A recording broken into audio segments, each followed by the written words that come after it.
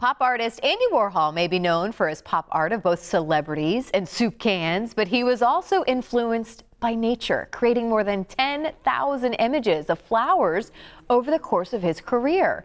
And now his work is brought to life in a new exhibition at Marie Selby Botanical Gardens in Sarasota. President and CEO Jennifer Romanecki joins me today with the details. I'm captivated by the video there. Wonderful. Good morning. Good to see you again. Great to see you. This is a big deal to have this exhibit here. It is. It's really exciting because it's an unexpected way of looking at such a beloved American pop icon. Yes, and I think people are going to be surprised to know when you think of Andy Warhol, you think of those celebrities and the soup cans. You do. Who knew he had all this nature as well? It's really surprising when you look at it, and it's really a reason that Selby Gardens decided to explore this artist to really uncover this shocking tie that he has to nature. So explain, if people haven't been to the gardens yet, explain how the setup is and how this exhibit works. Is it just part of where the gardens are? Is it the entire, kind of campus, as you would say? So it's actually gardens-wide, and it's interdisciplinary, combining garden and nature and horticulture displays with original artworks by Andy Warhol, as well as archival photographs of Andy Warhol. So there is some original pieces there? Absolutely. Wow. There are a number of original artworks, all featuring botanical imagery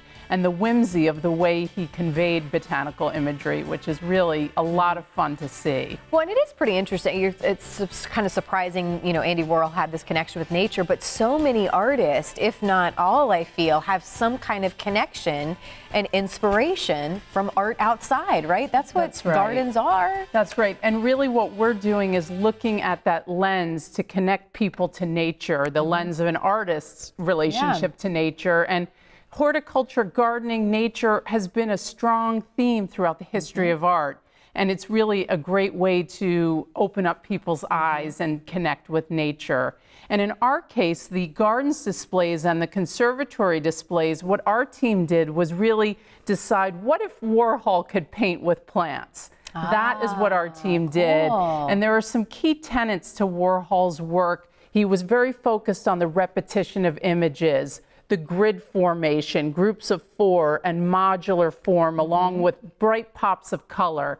And that has been conveyed throughout our conservatory and throughout our grounds, those very key tenets to his work. Now, is this a traveling exhibit, or can people see this anywhere else in the country? I mean... It is not a traveling exhibit. It's originated at Selby Gardens, and it's the first time Andy Warhol has been studied with garden displays. This is huge. It really is. It's very exciting, and it's a very unique approach to this much beloved and very, well-studied artist. I'd imagine it was a big deal to get the approval to use these pieces, to do this. Yes, and so the original artwork are on loan mainly from Williams College Museum of Art. Okay. And we worked with the Andy Warhol Foundation and the Warhol Museum on securing the ability to showcase archival photographs of Warhol in nature. So we have photos of Andy skiing, Andy rowing a boat, Andy out in the forest, which is really surprising because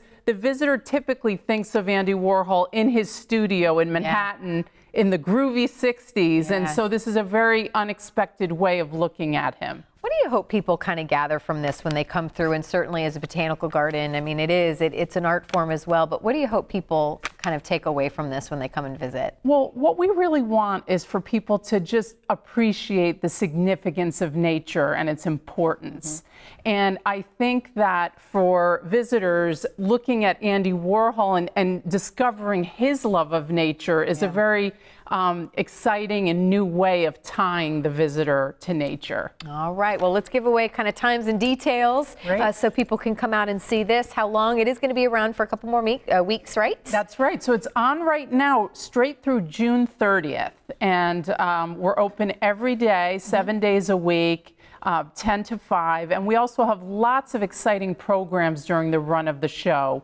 We have evening viewings of the show we're calling Warhol Nights, with different Sarasota performing arts groups performing. We have Andy's Art Factory Saturdays, which are fun for kids and family activities with interactive arts activities for the kids to tie to Warhol. Okay, cool. So we have lots of really dynamic programming throughout the run. Well, congrats on getting this up and running here in our area. We're so blessed to have this here, and we look forward to having you back to see what else is in store after this, because we know there's something up your sleeve. Thank you so much. I'd love to come back. All right, we'll make sure and put the details on our website as well.